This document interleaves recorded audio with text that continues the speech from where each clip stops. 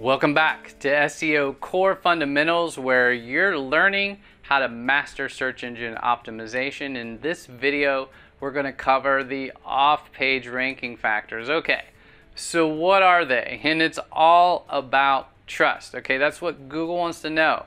They want to know. And back in the day, I say back in the day, the black hatting was to kind of just send tons and tons of links to kind of game this, but not anymore. Okay, so EAT basically stands for expertise, authority, and trust, and that's kind of building good backlinks, earning mentions, doing fact checking, hiring experts, etc.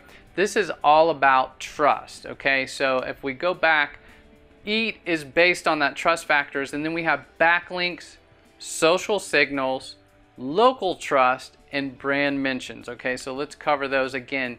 EAT is based on expertise, authority, and trust.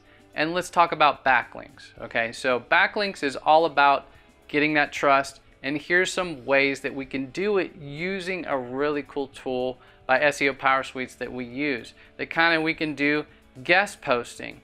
Guest posting is a great way to get links, doing reviews for people, doing roundups, doing creative and useful graphics is a great way to get links, creating the best content, and basically looking for any gaps that your competitors aren't getting links for that you could be getting links for is what you're looking for. So it's all about trust, and we're going to dive into using this tool a little bit more in this video.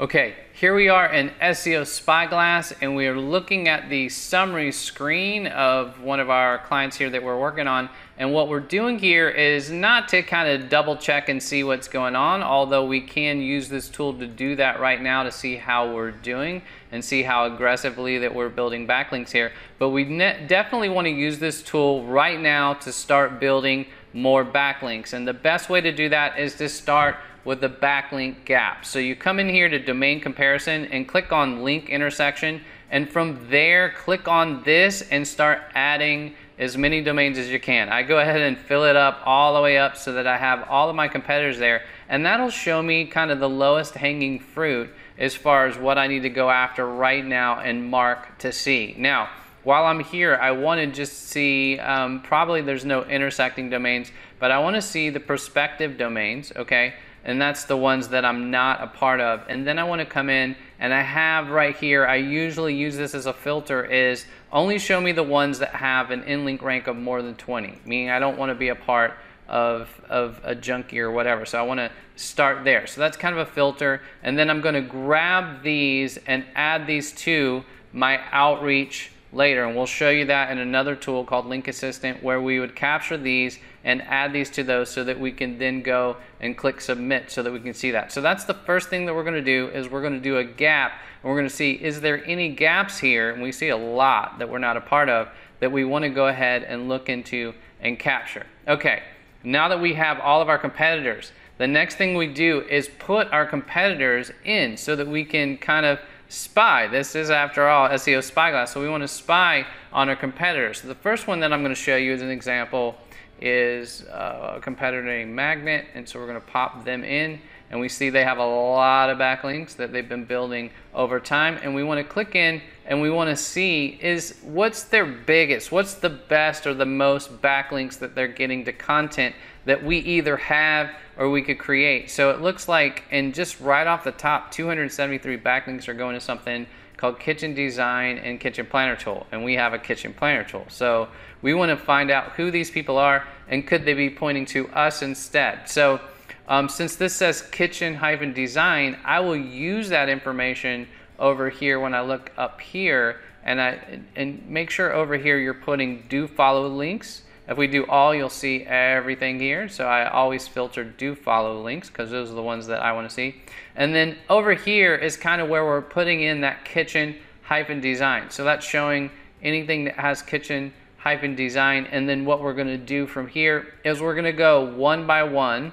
Now this also, I could filter out again if I want to filter and make sure that I'm not doing anything in link. I want to see everything more than 20. So we're doing a do follow here, and we're showing anything that's more than 20, and we're basically checking and seeing anybody that's pointing to kitchen design. And so this is how we're honing in, and we're going to basically define and click on each one of these as you're doing this for yourself, and click on each one and see, is it an opportunity that you could reach out for a backlink. And we'll show you how to put this in another tool called LinkAssistant that will see if there's emails found or anything that we can do to link to it. So that's one. Now let's go ahead and look at another one. So what we did basically is we clicked and we looked and saw that they had this planner tool. Then we went into backlinks, and from backlinks we honed that in a little bit further to see any opportunities that we could potentially see and collect. Let's throw in another one just to see. So the next kind of opportunity that we want to also do is we want to just look and see, is there any content that we don't have that we could create as well. So if we're coming in here and looking, this was one that looked like it had 52 links to High Gloss Kitchens. Now, we don't have a page called High Gloss Kitchens, but I also wanted to double check and see, and I put it here and I added as a keyword just to get some stats on it. And here's High Gloss Kitchens with a lot of searches. So I should be trying to rank for this. There's a couple of other competitors I see that's ranking for this. Why not? So I'm putting this on my list to create content for. And now that we know that, we can kind of come in here and look and see, is there any backlinks looking for high gloss? And I see all of this, and then we can hone in, show me only the do follows. And then, and a lot of these look like they're less than 20, but we could still kind of hone in and see, is any of these partners or people that we could click into our high gloss. So we're going to create a high gloss kitchens page. Now, the next thing that we would want to do is potentially look for 404s. Like, so if you find anyone that's got, say, a lot of backlinks, very potentially they could have some 404s. So as you see, this particular competitor has 75, almost 75,000 backlinks. And what we're doing over here is we're filtering out link page status code equals 404. And so you'll want to do that. That way we can see now all of these. So these are basically a bunch of links that's linking to 404s. Okay, these are broken pages. So there's a ton of broken pages. So we could honestly go through, we could filter and look at these. These are like high ranking pages here that's going to broken pages, 404s. And so we'll want to use this data, and you could go into, again, all of your competitors and filter out and see, is there any 404s, and mark any of the ones that you see here. Once you click on all of them, review all of them, that looks juicy, that looks like, oh man, I can easily swap in here instead of them and provide a link. So this is another place that you want to see any of the 404s and filter out the 404s.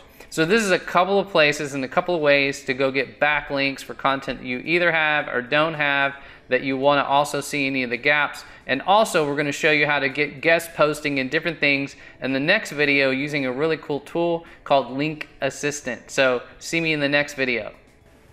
Okay, remember from the previous video, we're right here in SEO SpyGlass, and any of these opportunities that we find, from intersection ones to any of the competitor backlinks, we want to click these and we want to save these so that we can use these in this tool now that we're calling LinkAssistant. So right here that we're in LinkAssistant, we're going to leverage those in prospect. So we're going to be building this prospect list, and so any opportunities you want to click add and then paste those here and then go through. That way that you can then track them, you can verify them, you can see, you can outreach to them, you can email them. And so the first thing that we're going to do from this tool, so any opportunities that you found in SEO SpyGlass, you want to copy and paste in here and make sure that you're tracking it in here. And you can even go through quality and you can filter out and you can see and track any of the backlinks that's coming to you and that kind of thing. So it's a great tool to track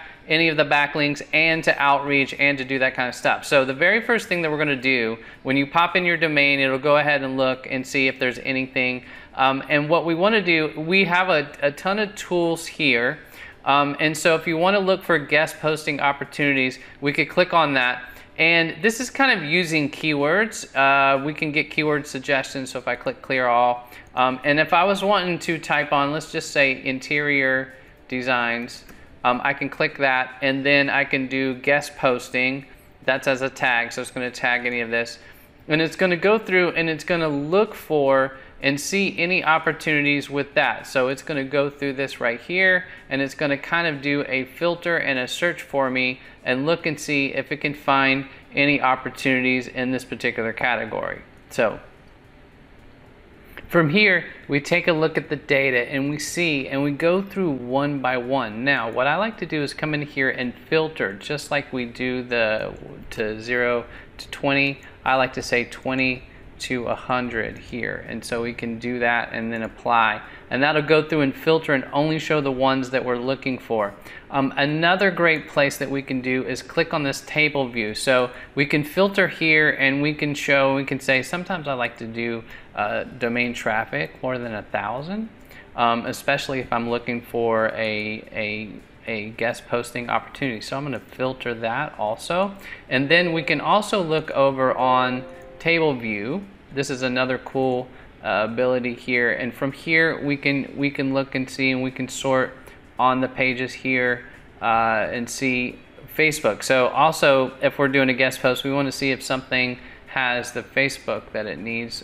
So we're seeing Facebook there, which is cool, and we can filter even the Facebook post. So we're seeing kind of, let's see, let's just do 5 and above. Let's see if we'll do 5 and above. So it's basically showing me people who have Facebook. So any of these people. So basically what we can do is we would select them and then add the prospects to our prospects list, meaning, and so if we click back in feed view, what we want to do is we want to go through these one by one. And this says guest blogger, and we want to see, we can kind of see right here we have the contact information or the contact email, and we want to go through and see, is this an opportunity that we can basically be a guest blogger for? So if it appears to be true, like yes, then we click move to prospects, and then it's just going to go through one at a time, and then we go to the next. And the cool thing is that it will find emails and things like that that you need. So you're looking for each one of these to see, is this a great place that you can post your guest article on, that you can have a guest post article ready to go. So remember our filter, our table view, and then when you add them to prospects, they show up over here on prospects, okay, under guest posting. So if I come back over here, this is where you click to start that new search, and this is what we did on guest posting. If you want to look for reviews, top ranking pages, if you want to see if you can link on those, similar websites, this backlink app is kind of cool. And expert mode I really love, and that's just a tool where you can come in and do a Google search, a backlink analysis, or even an advanced niche research. So if we click this advanced backlink analysis, then we can kind of come in and say, show me all of the backlinks for all of the competitors, only the competitors' backlinks. And then if we click go, we are using kind of our filters here, and then click next, this is going to show us an advanced backlink set of people that we may want to go after. These are the people that have backlinks to our competitors. So if we're clicking here, we're seeing that it's running through that, and we're going to give it a second, and we're going to look at the backlinks that are going to our competitors but not to us, and we want to see if there's anything that we can reach out and grab. Okay, and it looks like it has found some prospects, and so we're going to go over here and we're going to look and see in the table view, and we're going to see any of the prospects that has come up. And so from here we're going to then come in and click and just double check and see any of the potential opportunities that we're seeing here that we would then add and make sure that we are a part of it.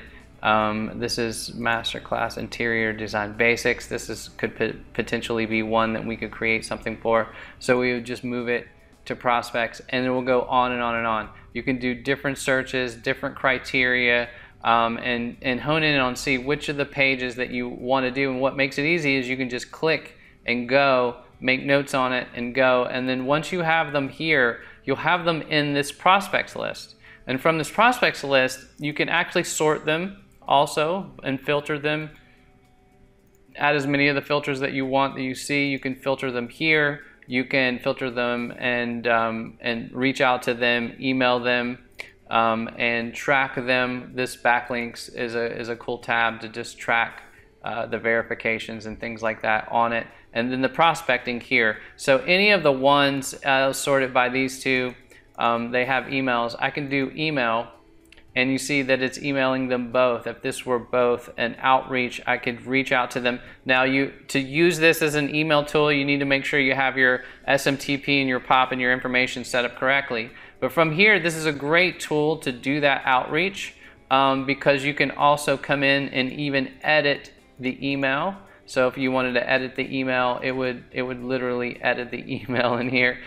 So you could do a mass send and track an email here. It has an email tool that you can do your follow-up and email from here. So it's kind of a handy tool to use, especially if you're having a team member do this for you as well to do the outreach. So that is a great way to do that, but always remember, if you're doing email outreach, that you want to follow kind of the fundamental rules of email best practice. Make the use of subject lines, personalize the emails. Again, these are real people that you're reaching out to and requesting either a guest post or requesting a backlink or offering a suggestion of a better piece of content. You want to make sure to have that you're summarized and have a clear call to action and use bullet points for easy skimming and communicate the value of what you're offering to their reader, to them, and the benefit, and then make sure to always follow up. So remember to use a link assistant, search for the prospects that you may have, then add them here and then reach out, and this is a very cool tool. Hope you use it and grab some great backlinks. It's also about getting social signals. Now, these are somewhat the easier things that you can do, but you want to get social shares. So when you create that content, you also want to share it to Facebook, share it to Twitter, share it to anything social, and encourage other people to do the same. They basically may not give total signals, they may not be total rank factors, but they definitely let Google know that there's some signals here. Okay, so we want to share from all the major platforms. We want to like it, we want to follow it, we want to tweet it, we want to share it. We want to do that with any of the content with these social signals. Local trust, if you're a local business, this is super important as well from that authority and trust perspective. What do we mean by that? NAP, that's the big acronym you're going to hear with this, which stands for name, address, phone number. It needs to be consistent and it needs to be located in prominent places all over the web. Google My Business setup needs to be done. If you don't have that done, that needs to be done as well. And as an SEO, that's a service that we can also provide for businesses. Local directories, you want to be found in the directories associated with your company. Google sees those connections. Professional directories, Better Business Bureau and Chamber of Commerce builds that local trust that Google's looking for. Brand mentions, this is when people are typing in your name, company name, whatever it is, or that it's mentioned on other sites, but there's not a link, okay? So you can do a search on your particular brand and see if you're mentioned anywhere else and see if there's any links not happening there and get a link to your site. So that's something that you can do, and we're doing it constantly with some of the companies that we're working with, is finding ourselves in different places but no link. So that's a great way to get links, is through brand mentions. And again, share as much as possible. I'm saying this over and over again. Share on social media, share in your professional network, ask for your friends to share, share and share again. Again, you want to make sure that when you create content that everybody knows about it, and that's what's going to help you rank from that perspective and help get links. When people see good content, they're going to want to link to it. So next up, if you want an easy guide to follow my SEO Power Suite strategy to rank at the top, join me on the next video.